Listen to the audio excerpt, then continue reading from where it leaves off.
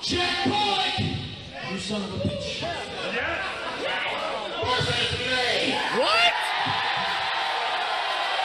Think about this, Justin. You're not a wrestler. I know you've got pride, you want to defend your family, but this is not a good idea. I really like what you did, man.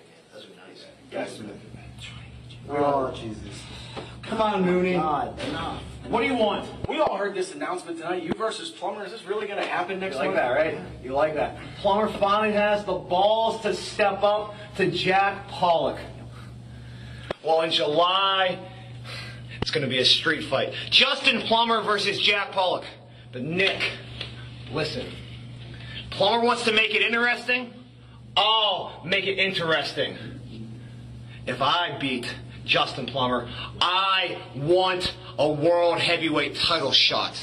Yes, that's right. Yeah, Jack. And if Justin Plummer beats me, I'll retire from wrestling. Whoa. Jack, like, go forever. Yeah, we didn't talk. We're talking about forever. We didn't talk about it. I know you got. Okay, come on, man. Yeah. Yeah. I don't. Okay. Yeah. Okay. You got it.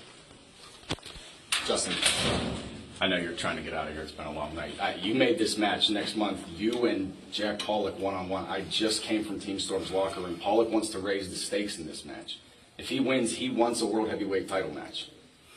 But, hey, man, if he loses, I heard it from his mouth. He said that he would retire if he loses this match. Really?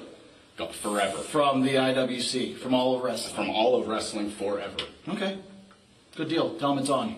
But, hey, come on. Really?